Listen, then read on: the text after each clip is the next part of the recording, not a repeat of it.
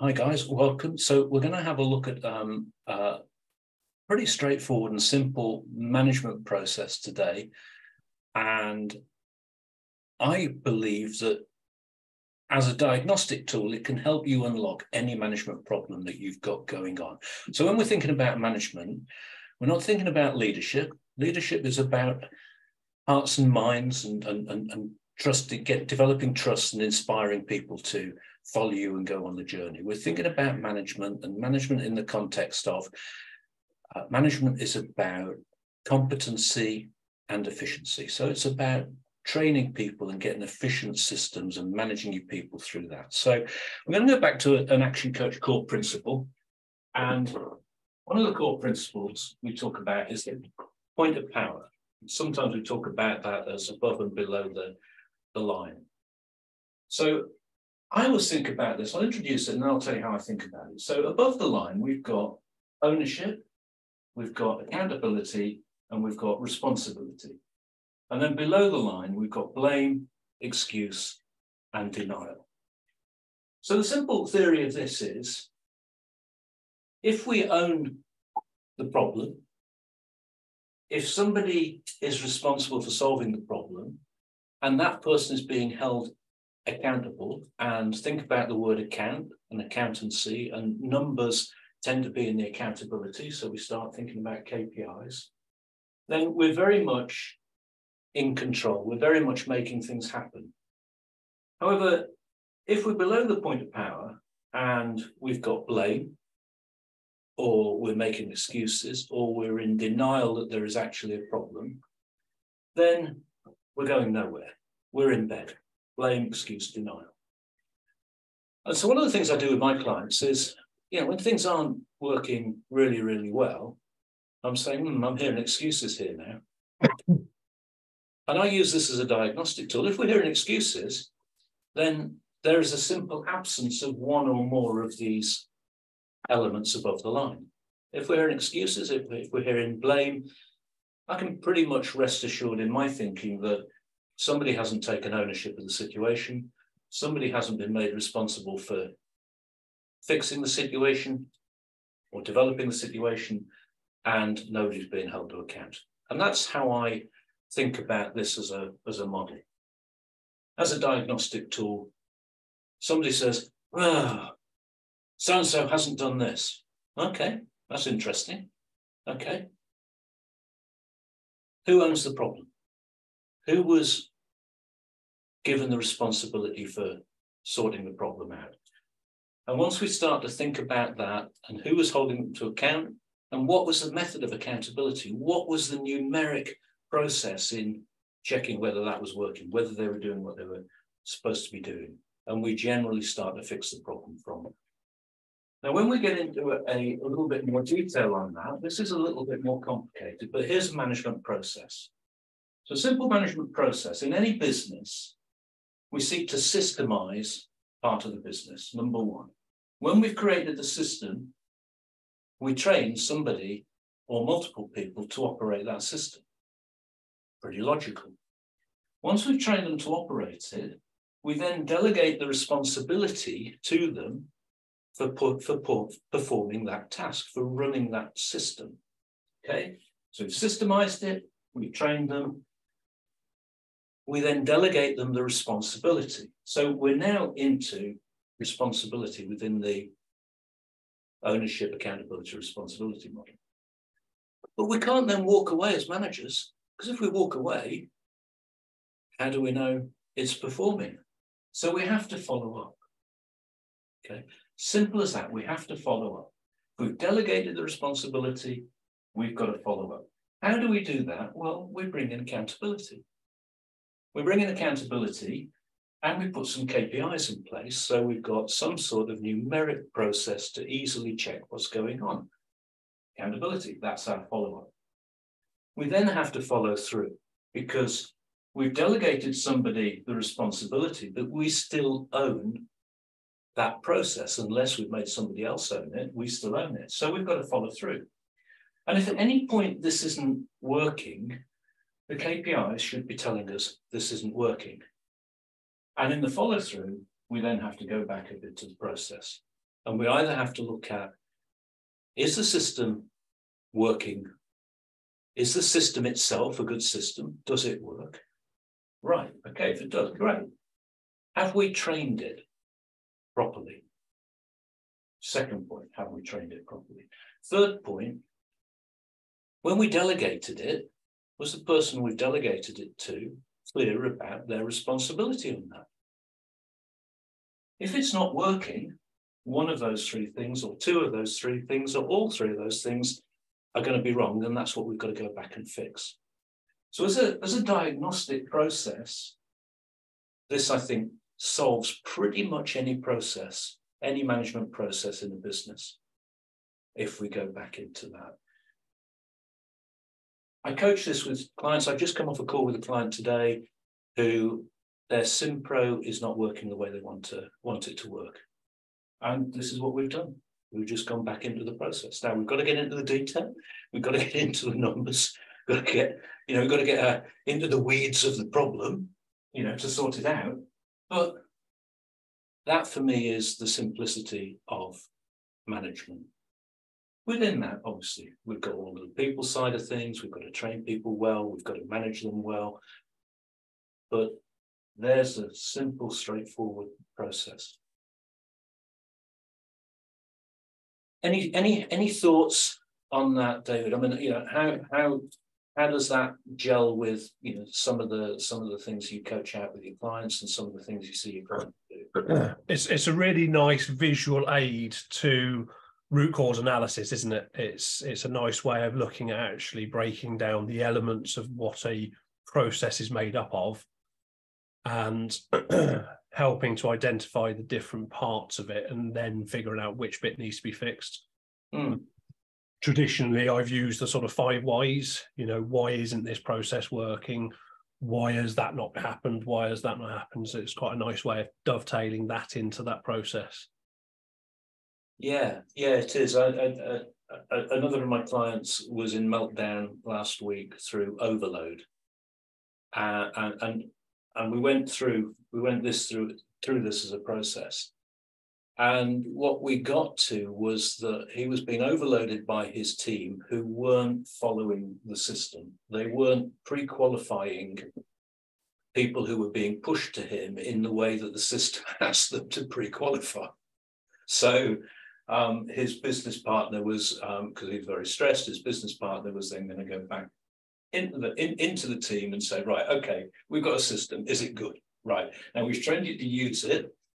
Okay. Do you need a bit more training? Okay. We've delegated you the responsibility of doing it. You're not doing it because it's now coming through. And if we're not careful, John's going to have a heart attack shortly because we're just flattening him. And it was a simplicity of just taking that back, and I then asked her to look at the KPIs that need to come into place to tighten up on the follow-up so that we don't go straight from delegate to breaking point. So a nice example of that, actually, because it removes the emotion from the problem-solving part, doesn't it? It removes, like you said earlier, that sort of blame and making excuses of other people and things, because you're talking about the subjective side of it as opposed to the emotional side of it. Yeah, absolutely. So when we're doing the diagnosis in there, it starts off that, the client was absolutely on the point of breakdown. So it starts off on high emotion. So we've got, he's clearly had a period where he's been in denial, and we've got a lot of blame going on and a lot of excuse about the market and So what we've got to do is we've got to get out of that. And if we're going to get out of that, then we start to think about this. How do we get out of it? Well, okay, what's the system? Train, delegate, and so on. And I wasn't brutal on this one, but one of our fellow coaches, not very far away from you, has a wonderful series of 3 questions. Oh, that's interesting. Who hired that person?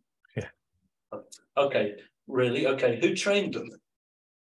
Okay, all right, that's interesting. So who manages them? Yeah. Who's allowed it to continue? Yeah, who's allowed it to continue? And when you take the personality out and the emotion of that, it's all in this process. Which element would you say, in your experience with going through this with clients, which element is the most common part that's missing or not working? Follow-up. Okay. KPIs, lack of KPIs. I think, as often when we start talking about KPIs, we're in a situation where clients are thinking, oh yeah, no, well that's a bit management, and we need to get into that conversation. And KPIs stands for key performance indicator, but let's turn that around and think, okay, well it could stand for let's keep people involved, or it could stand for let's keep people incentivized, or it could stand for let's keep people interested. I quite like rephrasing it as KPA, key performance area. So looking at the activities involved to deliver the results. So the number is the result you're looking for, but there's activities involved to generate that number at the end of it. And that's the activities, the area you're focusing on, the job functions. Yeah, but I think, in terms of where things often go wrong, I think KPAs is a good way of thinking about it. Where for us as coaches, trying to get clients to put KPIs in means that we're getting the follow-up. What often tends to happen is we create a good system, we give the training, we ask them to get on with it, and then we find 6 months later it's fallen over. Why is it fallen over? Well, because we haven't been doing the follow-up.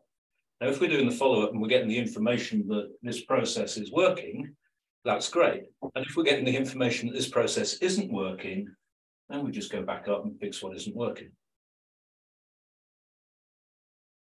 But you're absolutely right to point out that by following this, we take the personality out of it, we take the emotion out of it. Yeah, that's what I love about this process, Tom, that it creates accountability without being personal. Yeah. So you can't possibly go through the review as you've described it without creating accountability. But we're not pointing the fingers at anybody whilst we create that accountability. We're asking them to think through the process and arrive at a conclusion, which is going to lead to the solution. Absolutely. And the fundamental element of ownership, if something isn't working in my business, well, actually, it's me. Yeah. Because I own it. So if I'm not getting the KPIs and doing the follow-up, and I don't do the follow-through, then why is it going to get any better? Yeah, it's ultimate ownership, isn't it? It's we're owning the fact that we put a system in place. Is it the right system? Does it work? Yeah. We're owning the fact that we've trained somebody to operate that system. Have we done enough training? Have we done enough work in that area? Yeah. And we're owning the fact that we're then leaving it for somebody else to do. Have we delegated it in the right way? And then ultimately owning, how are we tracking it? Are we measuring it? Are we monitoring it? Are we making sure it keeps working, spinning those plates, keeping them going? How are we doing the follow-up? Yeah. Are the KPIs coming through every Monday meeting, at the Lion meeting? Are the KPIs being reported that are telling us that everything's running okay? Great. The KPI bits reminded me of a story again of a fellow coach actually who owns an electrician's firm. And there's a story he often tells that they had a process in where an engineer was at somebody's house, and they then did a drop next door across the road on the 3 doors just to say, we're in the area, we're doing some work, we want to try to keep the noise down. If there's any issues or concerns or anything, here's our details, give us a call. Obviously, that's a lead generation strategy as well. And he was in a review with his business because he no longer is involved in the day-to-day operations. He's in a review with the business, looking at the numbers, looking at the KPIs and saying, actually, why is that dropped off? Why is that profitability in that area dropped off? So that's the KPI, that's the result, but it allows you then to dig into the detail behind it. And it turns out when they did the 5 whys, when they've gone through the process review and all that sort of stuff, that somebody had forgotten to order the cards 6 months ago. So the whole process stopped because they didn't have any cards to drop in. So the engineers stopped doing the process because they didn't have any cards to give. Yeah. Very easy to fix. Yeah. Buy some more cards, off they go again. And isn't that a wonderful story that actually sometimes it's the simplest little gaps in the process that cause it to fail? Yeah, exactly. Yeah. Great amusement. Yeah. Justin, any thoughts around this? Or, you know, where do you see this potentially working with your clients? Well, the first thing is I've not seen somebody make that connection between the point of power and this analysis tool before.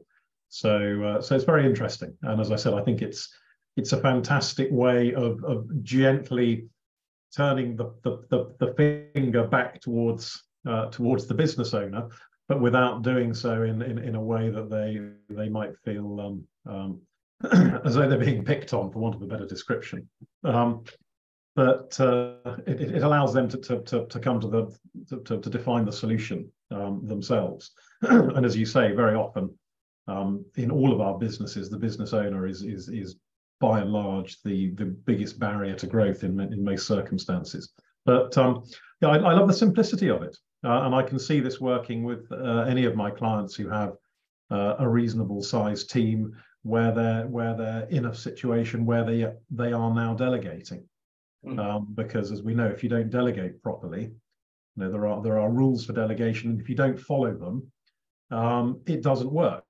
It becomes abdication, and you know, you end up with problems.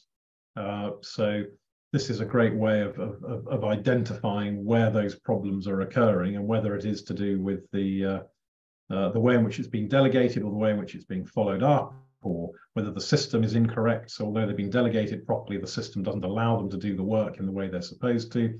So yeah, very, very simple, but I think very powerful for anybody that has a team. If you take that, you know, the word delegate, and you go into the action coach process for delegation, well, this is it.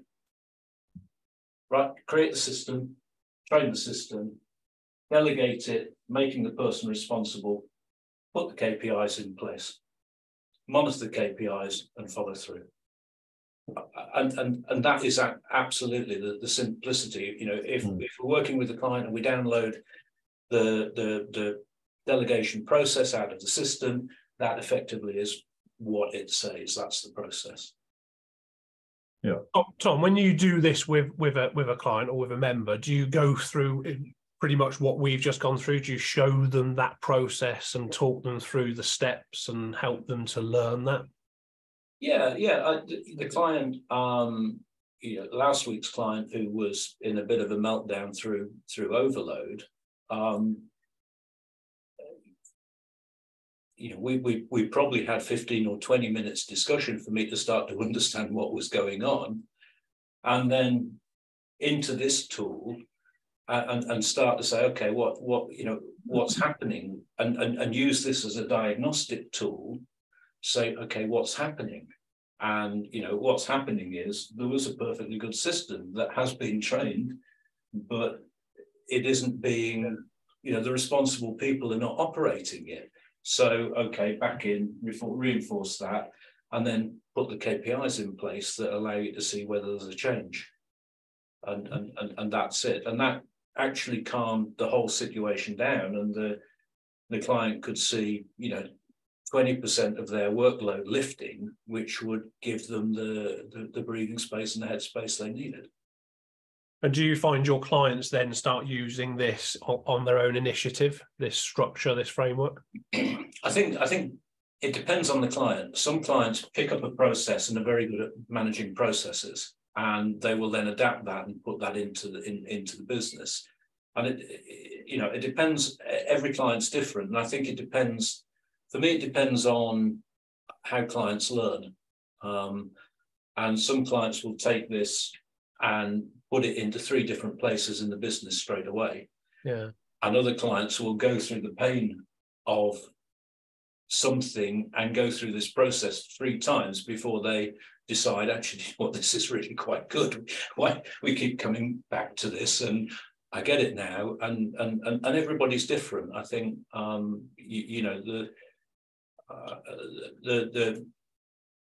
the beauty for me about what we do as coaches is every client is different. Every client thinks their business is different. Well, no matter how different you think your business is, if you've got people in there this works. Yeah. And I think that's the beauty of what we do as coaches. This is a strong process for any business to improve what they're doing if they've got a team that are working in that business. Yeah, I think that's the power of coaching, isn't it? You're helping to educate and support people to then use these techniques for themselves. So you're not just problem solving, keeping that technique to yourself and working through it and then saying, that's your problem, fix that problem, you're okay. Educating the client to be able to do this sort of stuff in their own time. So you've got a system there that works, and you're training your clients to look at the system and then allowing them to go off and use it and measure it. So you're following your exact process with your clients by going through that process. Yeah, I think that's absolutely right. And I think, we have a different perspective on our clients' business than they have, because they are in the middle of it, and we're looking from the outside. And, my background, big business, external investors. So I had accountability to my investors. I had a non-executive chairman imposed on my business. And I kind of, when he arrived and I was brand new running business, I thought, oh, that's interesting. I wonder what he's going to do. I've got no idea. And but then, when we got onto the ground on the mine, I would walk onto the mine maybe once a week, and I would see things that the guys on the mine every day didn't see. The manager of the mine, who maybe went around 3 or 4 times a week, depending on how things were running, would see things from the production guys down in the field, moving muck, lifting coal every day. He would see things differently to them. So we'd all have a different perspective, and we would all be thinking about different levels of processes and system, right up through to the investor. And the number of times that, I found myself as chief exec of a big and fast-growing business, slightly embarrassed by the question that I was being asked by the investor. I could, list as long as your arm, but that question moved us forward. And so I think, for me, in our role as coach, sometimes we're, using things like this in the role of coach or mentor, dependent on which hat we're wearing that day. And sometimes we're wearing a finance director's hat, and sometimes we're wearing a non-executive chairman's hat. Depends what's going on for the client that day. But it all comes back to, if we have some simple processes and some simplified thinking around how we're managing the business, and we've got a problem going on, this to me is, okay, this is a good process, but this is also a great diagnostic tool. And that's why I like it. I like it as a great diagnostic tool. Yeah, very good. I love the simplicity of it as well. It doesn't have to be overcomplicated, does it? Keep it simple.